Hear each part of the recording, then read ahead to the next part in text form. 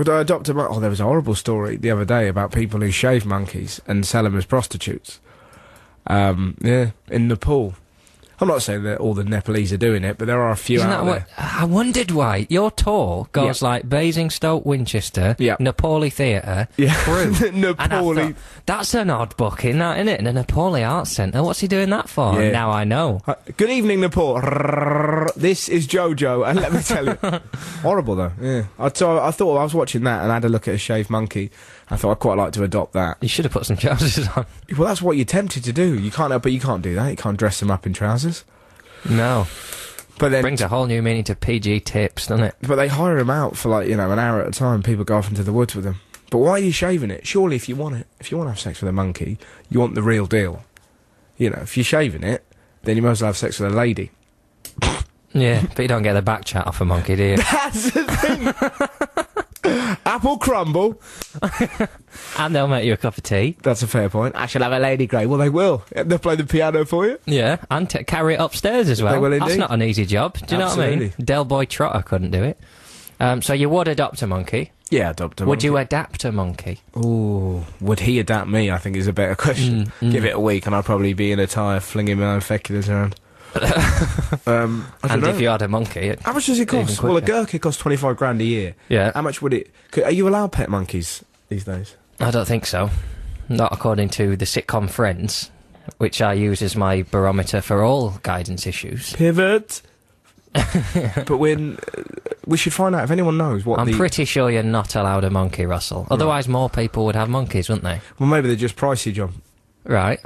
Text us 64046 or email russell.6music@bbc.co.uk. In fact, anyone who owns a monkey, how much it would cost to get a monkey, whether we can get a show monkey, that'd be quite good. Yeah. You know, like a Six Music chimp. No, not Six Music, just ours. No one else is having him. Alright, you don't want Merchant feeling. No, we don't. Yeah, exactly. What if he prefers hanging out with Merch more than us? That'd be horrible. Well, Merch could show him some stuff though, couldn't he? Yeah, but he could, like, yeah, but that's, imagine that if but he doesn't know you're tight with JC. But if and David Hasselhoff. Yeah, but you know, I imagine he's tight with everybody. We could really show him the time. There's every chance Stephen Merchant could pay to have a monkey drive around in a Lamborghini. We can't do that.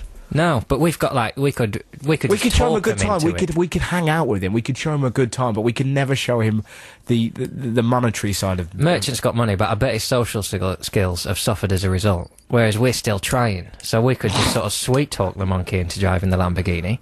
You go down the Lamborghini. We could sweet talk. You could get a Lambo. You're doing all right. No, but we could sweet talk the monkey into nicking a Lamborghini. Yeah.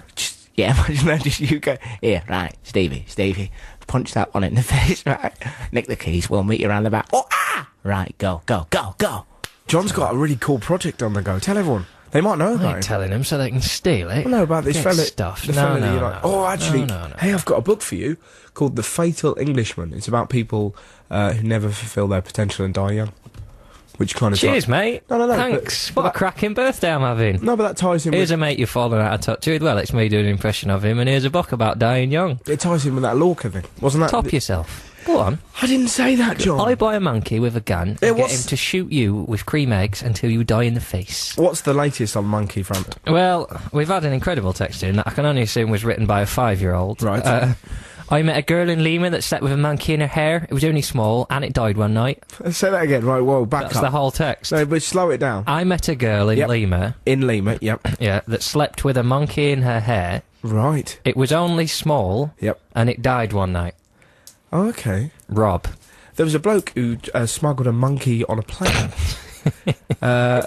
Someone got these goddamn monkeys out for this goddamn plane. Well, I thought you misinterpreted smuggled for snuggled. I thought that's why you were giggling. That'd calm down people who were scared of flying, wouldn't it? What? Give them a little monkey to cuddle. I'll be dreadful. Well, that's an interesting thing. Pretty bumpy flight on the way back from Glasgow. It's the first time I've ever thought, oh, well, a long way up.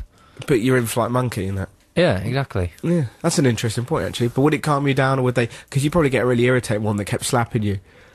Would passengers please press the chimp button if they want a chimp? And it just lowers down. In the event of an emergency, a monkey will drop down. Pull the chimp towards your face to inflate. Always put your chimp on before helping others with their chimps. They don't half talk in an irritating way, stewardesses, don't they? They have this... it bothers me when